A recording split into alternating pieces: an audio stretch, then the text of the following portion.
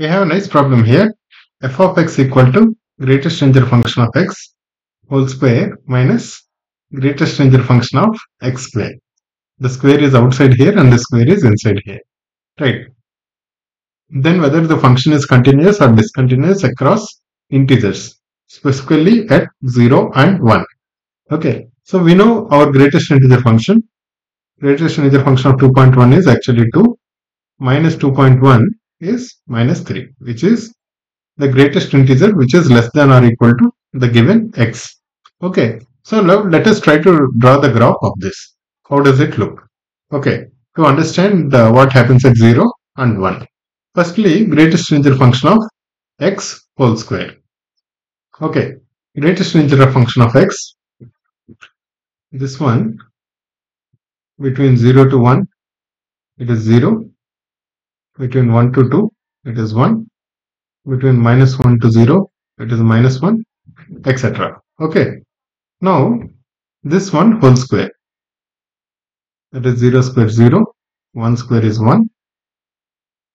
Minus 1 square is also 1. So, between 2 to 3, it's actually equal to 2. So, the 2 square is equal to 4. Okay, like this. So, look at this graph. Greatest integer function of x whole square. That is this green lines. Okay, between 0 to 1, the red and the green are overlapping. That is this one. Between 0 to 1, it is 0. Between 1 to 2, it is 1. Between minus 1 to 0. Between minus 1 to 0, it is 1 again.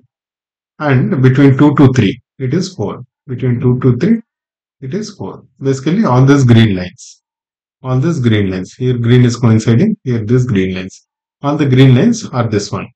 What happens to the second one? Greatest integer function of x square. Right. This one between 0 to 1 again. Between 0 to 1, all numbers are the square of all numbers are lesser than 1 and greater than 0. So this should be equal to 0. Right. That is this red one. Now, when we talk about between 1 to 2, what will happen? 1 to 2, we have a root 2 here, we have a root 3 here, and we have 2 here, which is roughly 1.4, 1.7 and 2. Between 1 to root 2, this will be 1, right? Greatest integer function. This one, we are talking about this x square. Between 1 to root 2, this should be equal to 1. Because less than 1.4, whatever, 1.3 square, whatever, those all would be in the range of 1.9, whatever. Right. So, between 1 to root 2, this greatest integer function of x square is 1. Between root 2 to root 3, right, that should be 2. Between root 3 to root 4, that is 2. That should be equal to 3. Right. That is this one. Between 1 to root 2, that is 1. Between root 2 to root 3, that is 2. Between root 3 to root 4, that is 2. Between root 3 to root 4 is nothing but 2 is actually equal to 3. Right. Now, when exactly again, same logic applies after 2 also. Right. So, for example, now between 2 and root 5, it should be equal to 4. Right. Between 2 and root 5, it should be equal to 4. And between root 5 and root 6, it should be equal to 6.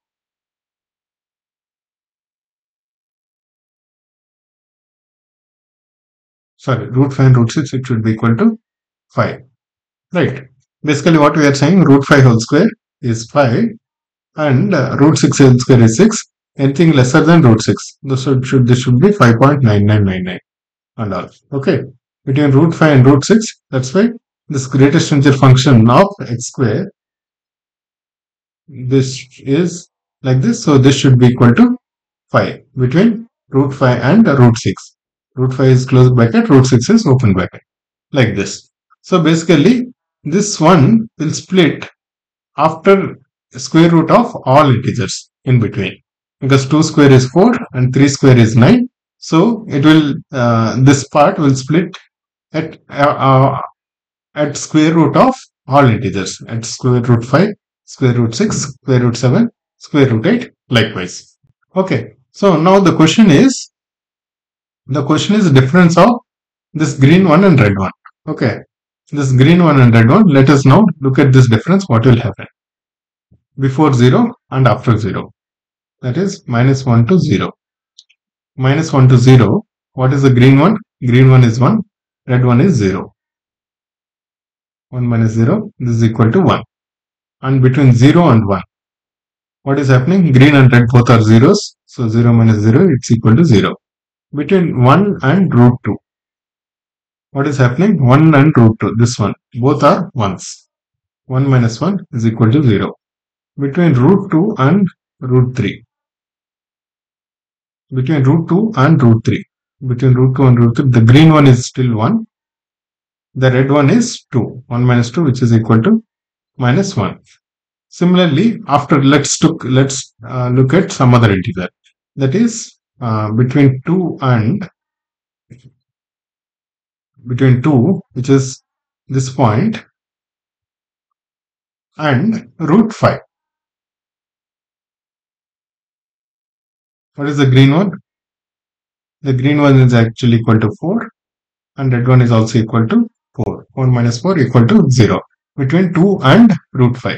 Then this becomes, the square of it becomes between 4 and 5. Right. That's why it will be between the square greatest integer function of x square is actually equal to 4. Right. Now, after 2 it is 0, and between root 3 and 2. Between root 3 and 2. What is happening? Between root 3, that is 1.7. This is, and the green one is 1. 1 minus 3. 1 minus 3 is equal to minus 2. So before 2 it is minus 2, and after 2 it is actually 0. Right. Before 0 it is 1, after 0 it is 0. Before 1 it is 0, and after 1 also it is 0. So this function, so basically what we are trying to say, the red and green are coinciding here and here. So that's why the difference is actually 0 in both these places. That is 0 to square root of 2. The difference is 0 only between 0 to square root of 2. After that there are lot of breaks. Right, lot of breaks. That's why the difference is also breaking. Right, after every square root of every integer and after every integer, the difference is breaking. So there is no continuity.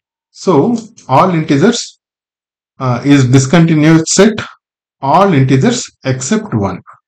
Everywhere else it is breaking. So at 0 it is breaking, at 2 it is breaking. We can check for other ones, it is breaking. But 0 also it is breaking, we have realized. So this is also wrong.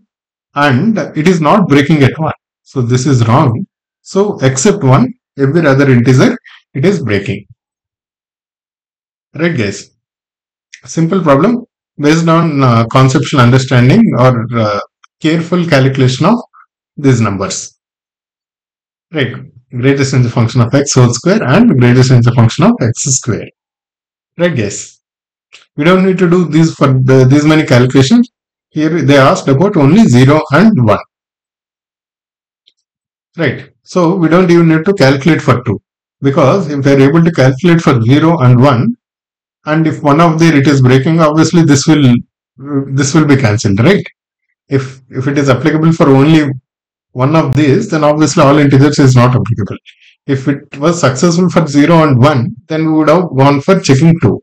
But checking 2 is not even needed, because at 0 and 1 only we realize that it is applicable for 1, but not for 0. Right guys? Thank you.